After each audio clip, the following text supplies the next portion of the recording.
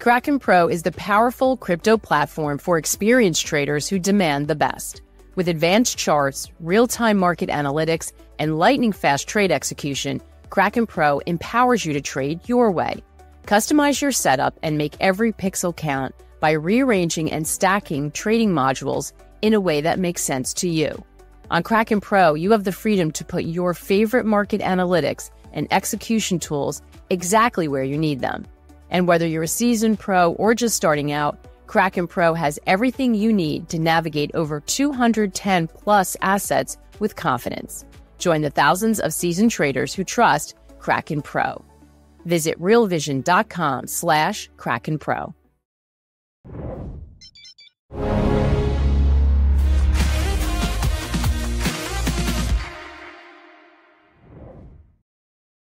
Hi, everyone. Is it time to rethink the Fed? That's the question we're wondering about. Welcome to the Real Vision Daily Briefing. I'm Maggie Lake. With me today is Jared Dillian, editor of the Daily Dirtnap newsletter. Hi, Jared.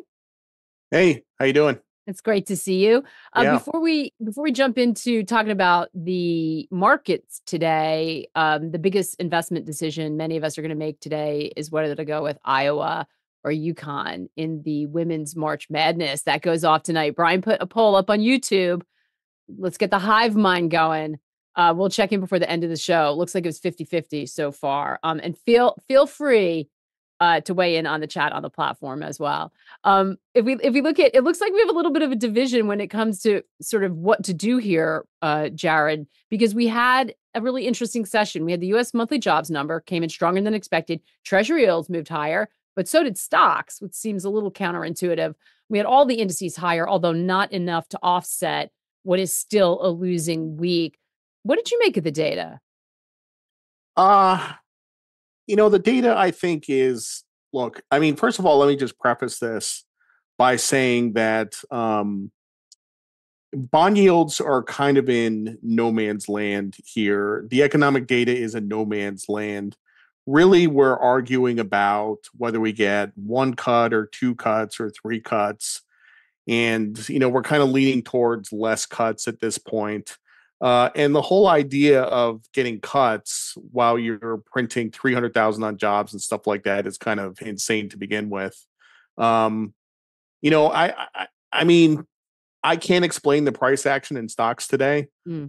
Yesterday, that meltdown during the day was very bearish to me. It was not a close that you would want to buy.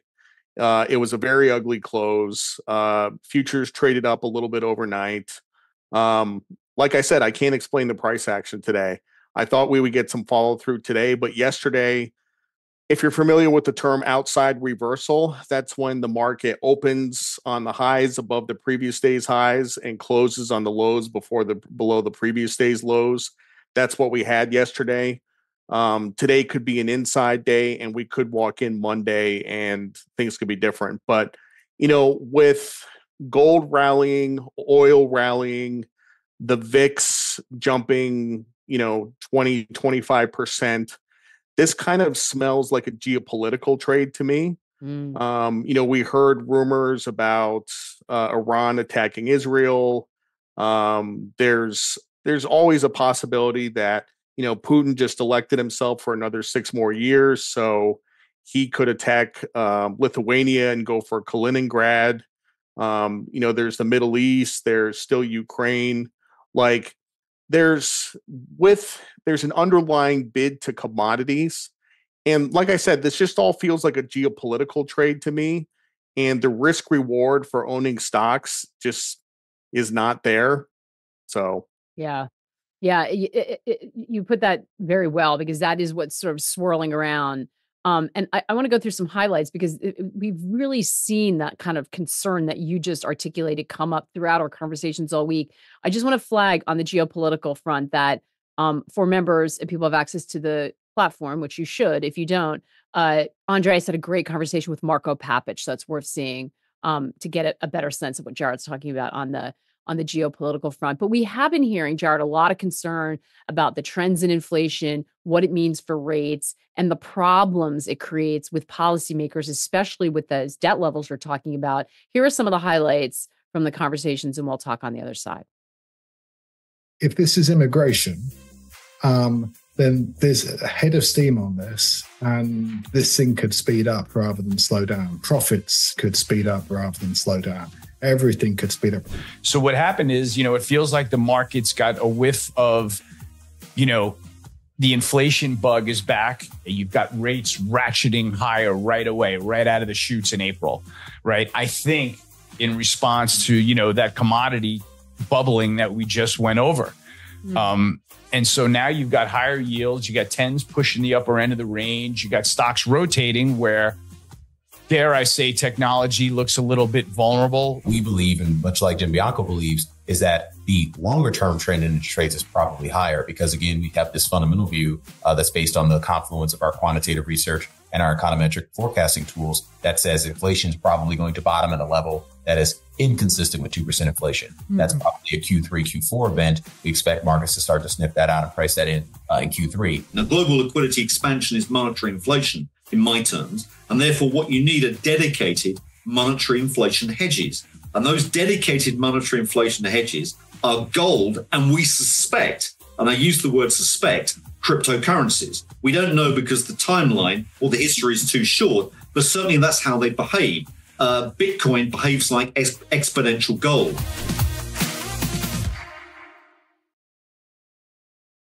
Some great stuff. Just a programming note, Harry is going to sit down with Warren Mosler. We talked about it in the show to dig into that question about what's really driving the U.S. economy. Is it fiscal? Is it something else? It's a question that's really important to Harry to get the answer to because it dictates so much of what will happen with rates and with portfolios. So mark your calendars. And again, if you don't have a Real Vision platform membership, now's the time to get one. Otherwise, you're going to miss out on this good stuff. So Jared, what are you expecting in terms of rates? Do you also see, because the conclusion from this is we're reflating, inflation's going to be a problem. We've already seen people ratchet back those Fed expectations, but are we actually going to see treasuries move back up into that 5.25%, 5.5% range? Is that what you see happening? I don't have strong opinions about it. I mean, I looked at the expected number for CPI next Wednesday.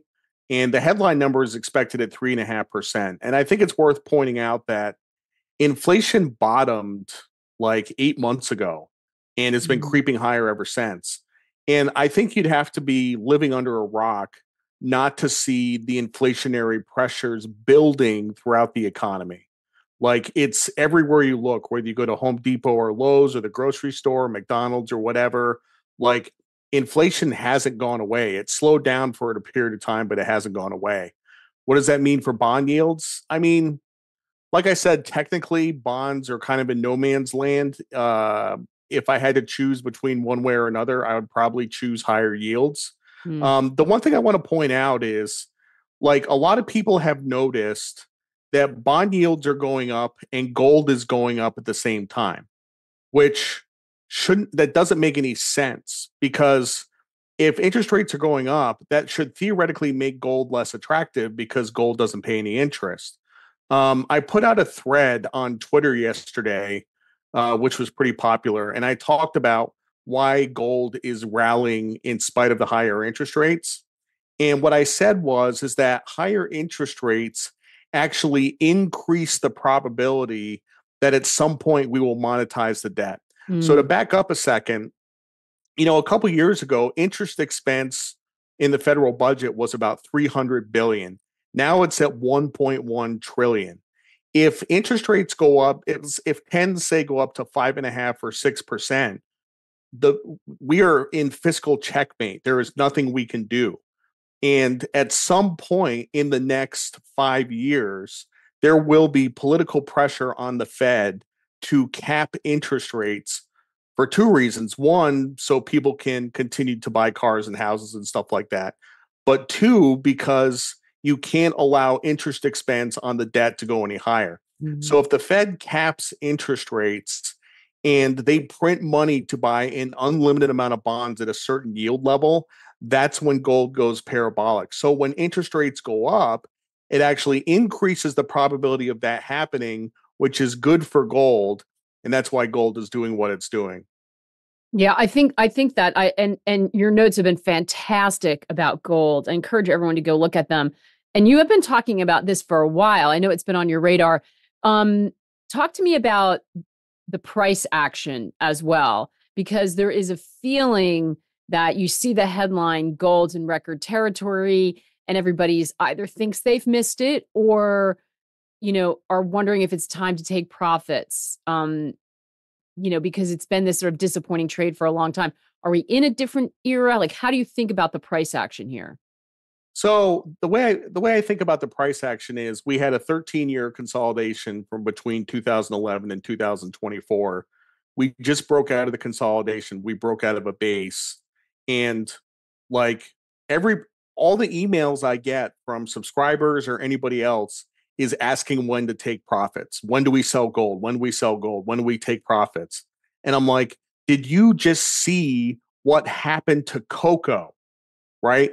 Like imagine Coco had like a 47-year base and it broke out of this base. And if it traded up a couple $100 and you're like, okay, time to get profit, time to take profits, like you want to hang yourself.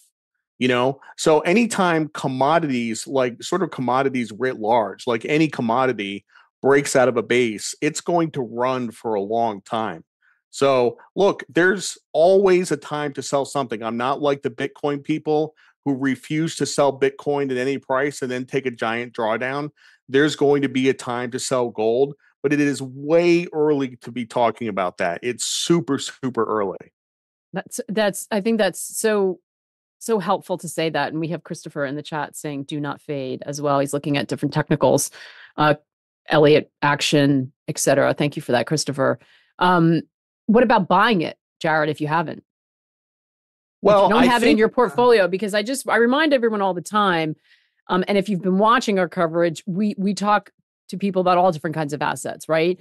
There are people who think Bitcoin's the way to go. There are people who've been arguing for a long time that gold's the way to go. They were wrong some of the time, but Rick Rule was out, last year talking to me about how low a percentage it is in people's portfolio. And he was just saying even an incremental change makes a difference. In addition to a bunch of other stuff. So what about if you don't have it in your portfolio? Should you? So Rick Rule is right. So everybody is massively underinvested. In No Worries, my book, in the Awesome Portfolio, I recommend that everybody should have 20% gold, mostly for portfolio and risk reduction reasons. But I believe everybody should have 20% gold. I think the average person has about 1% gold, right? I mean, a lot of people have more than that, but so many people have none, right? So I think the average person has 1% gold. What we are seeing is reflexivity in action, right? We just saw the price go up 15%, and now people are asking themselves, gosh, maybe I should own gold. Maybe I'm underinvested. Maybe I should, get involved. And this is literally Soros's definition of reflexivity. It's happening right before our eyes. People are getting sucked into this trade, and it's just incredible to watch. It's got a long way to go. I'm so interested if sort of weigh in if you all feel like you're underweight gold. It's such an interesting, because listen, as you said, a consolidation period of 13 years. That's a long time. I mean, for some people, this has been sort of a dead trade. And they've been, much in the way that we talked about 60-40 forever for bonds. They've been told that, gold goes nowhere and, you better use your capital elsewhere. So this is going to be a really interesting time. What about from like an institutional point of view, Jared? Do you think that that when we say people are underweight, is it just retail or is it across the board? All kinds of funds are underweight. It's across the board. It's everybody. It's central banks. Central banks are underweight. Gordon Brown sold all the gold out of the Bank of England back in like 2000. For all the mining that Canada does, the Bank of Canada doesn't have any gold, so everybody is underweight. It's almost comical. So I think this will continue until you start seeing some of the strategists at the banks changing their portfolio allocations. And they say, well, we're not going to do 60-40 anymore. We're going to do 60-30-10 or something like that. And they're going to have an allocation to gold, and then it's going to be time to sell. So Yeah. So just a reminder, there is, as Jared said at the beginning, this isn't a forever recommendation. There will be a time, but that time is not right now. So let's talk about stocks a little bit, because it seems like from your scenario, you feel like they're very vulnerable here. Is it across the board? Is it just a risk-off environment? Or do you feel like some sectors will do well in this? There's a sort of a rotation, and it's maybe going to be money out of tech or some of the high-flying, fast-moving areas, higher risk areas. There's a rotation going on as we speak. Like, take a look at basic materials. Like, basic materials are making new highs. Energy has done really well. Tech is kind of losing steam here. So that rotation is happening. I don't really have anything quantitative to say about stocks, other than just that I have a bad feeling. And the other thing that I'll point out is we pay attention with you. When you say you have feelings, your spidey sense comes up. We pay attention to that. If you, excuse me, if you look at the ratio of the S&P to gold, okay, or you can do the Dow gold ratio or the S&P gold ratio. But if you look at the chart, it's making lower highs and lower lows. So, gold and stocks are not necessarily always negatively correlated, but the ratio of gold to stocks should go up over time. And also, an interesting thing, somebody pointed out to me, every time I talk about gold, I can't see the comments, but people are probably putting Bitcoin in the comments. What about Bitcoin? What about Bitcoin? Like, if you look at a chart of gold over Bitcoin over the last couple of years, it's gone relentlessly lower, but it's made a double bottom and it's starting to pick up. So I think we might be entering a period of time where gold actually outperforms Bitcoin for a while. I think that's possible. Yeah, we surprisingly, we hadn't had a comment yet, but I'm sure they're there. I'm not looking at the YouTube chat. I'm just looking on our platform. But Sarah did say no need for gold when you see the gold versus Bitcoin chart in Raoul and Julian's business cycle update this week. That's something that's out on our platform. They update and have a rolling macro investing tool to help guide. So, Raoul's supposition has been that crypto well performs gold. But of course, as you mentioned, we've been in a consolidation period. Not so much versus each other, but how are you thinking about gold? That last clip we played from Michael Howe, he was like, listen, you want hedges against monetary inflation, the monetization of debt, and you certainly want to think about gold and then potentially Bitcoin that's been acting like exponential gold. But Michael's caveat was that there's not a lot of data yet on that. So we know you're bullish on gold. How are you thinking about Bitcoin? People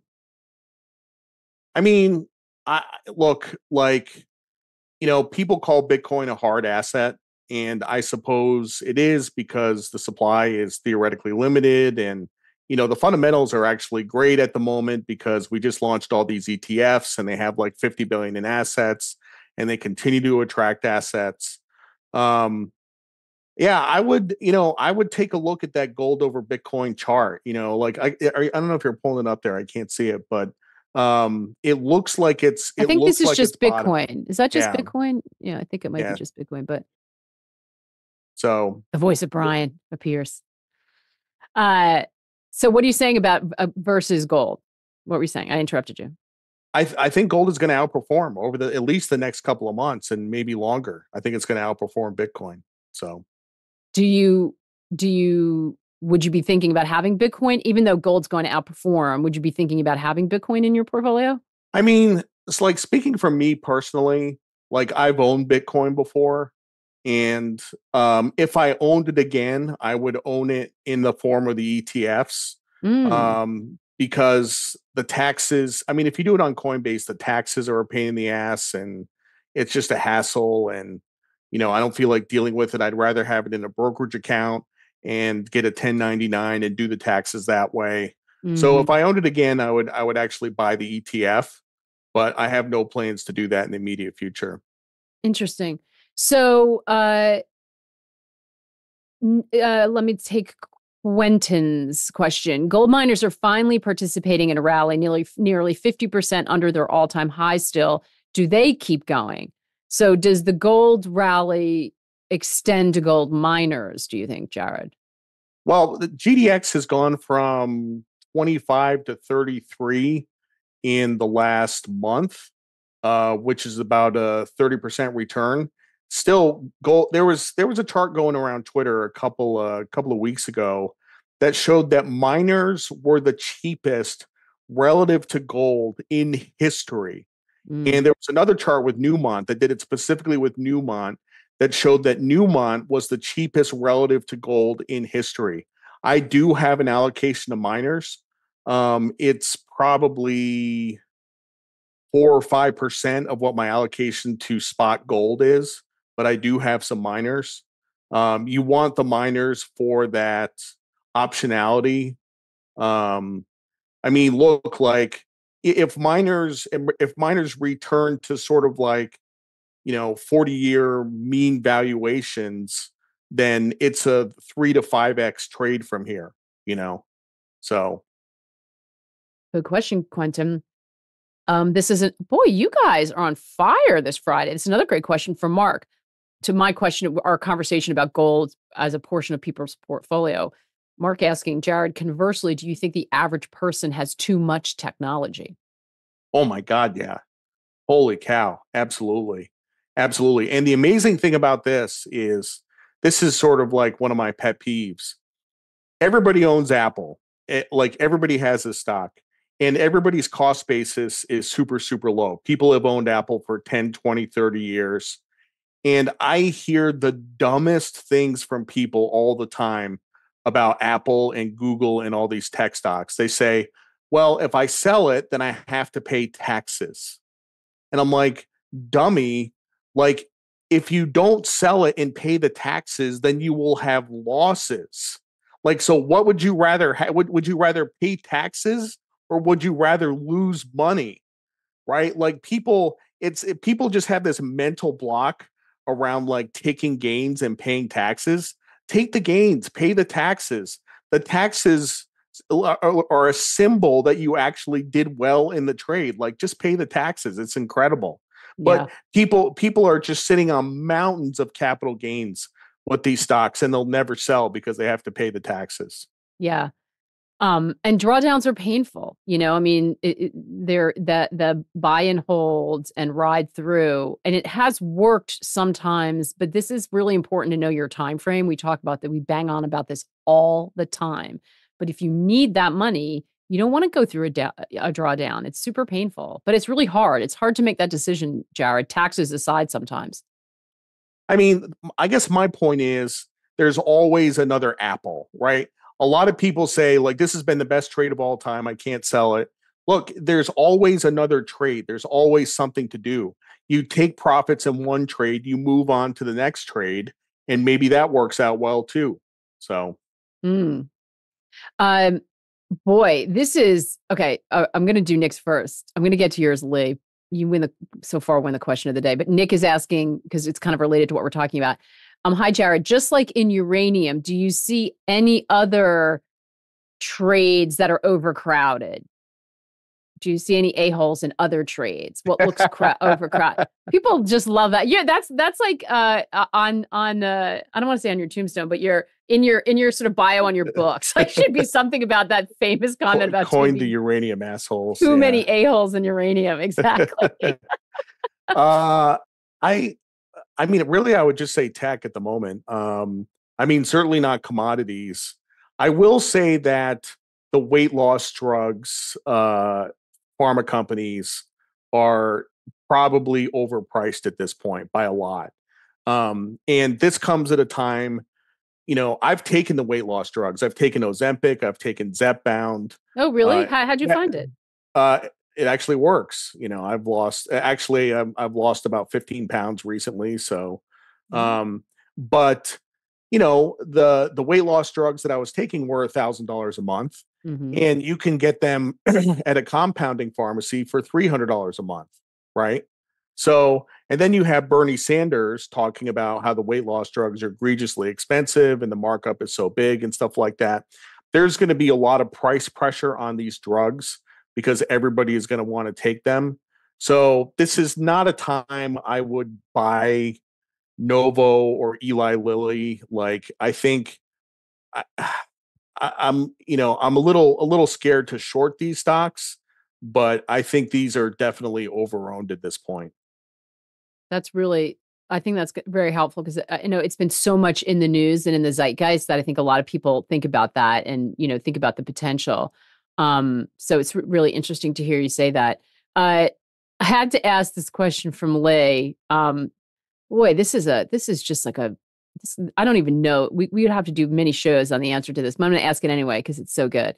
Jared, do you think there's a fundamental reordering of the international monetary system underway, as well as a changing mindset of the definition of money? Boy, Lee, you are in a philosophical mood this Friday. Well, I mean, it's a very deep question, but there's actually an easy answer, and the answer is no. There's no fundamental reordering of the monetary system. Not to say that it can't happen in the next 5 to 10 years. Have you ever heard my saying about the dollar as the reserve currency? What would make the dollar lose its reserve currency status? What? If the U.S. loses an aircraft carrier.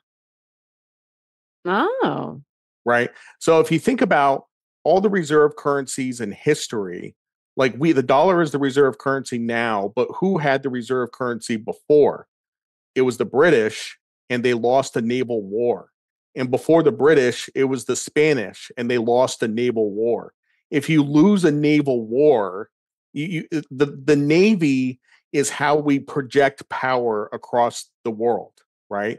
So an aircraft carrier is symbolic of the Navy. If you lose an aircraft carrier, that means that you will no longer have the world's reserve currency. Does that still hold when we may be looking at wars that are fought with drones?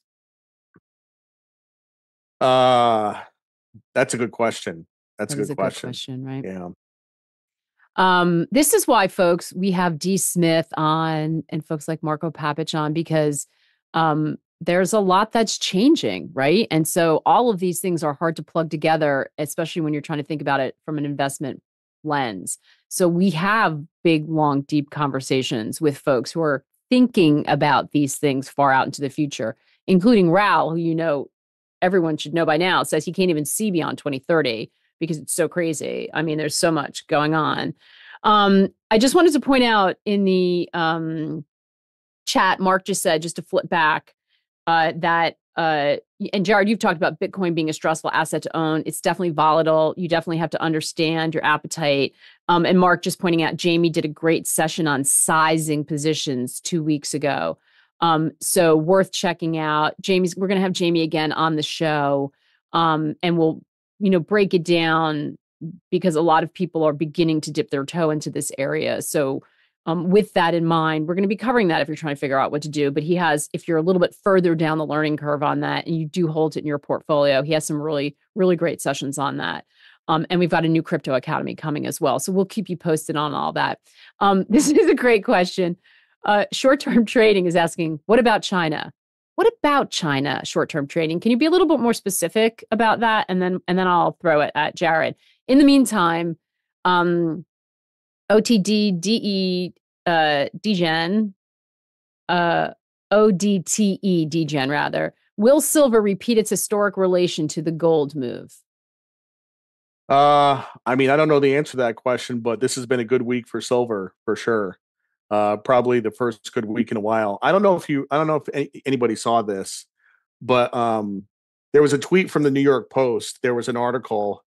There was this woman. She's wearing like bikinis and stuff like that, and the quote was, "I make $100,000 a month by humiliating men," and I said, "You're silver."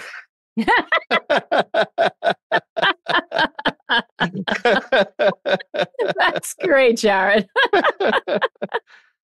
Oh God, that's so good. Listen, if you don't already and you haven't read it, Jared's note is so good, not only about, and as I said, his stuff on gold has been terrific. A lot of historical context around it and ways to think about trading from a strategical point of view and a sentiment point of view. But he's also got tons of just culture stuff and amazing stuff and very funny stuff in the note as well. It's so entertaining.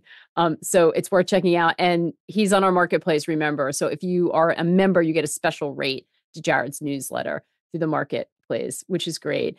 So Brian, where are we on the poll, by the way? Can you stick that in, or you want to come on and tell us?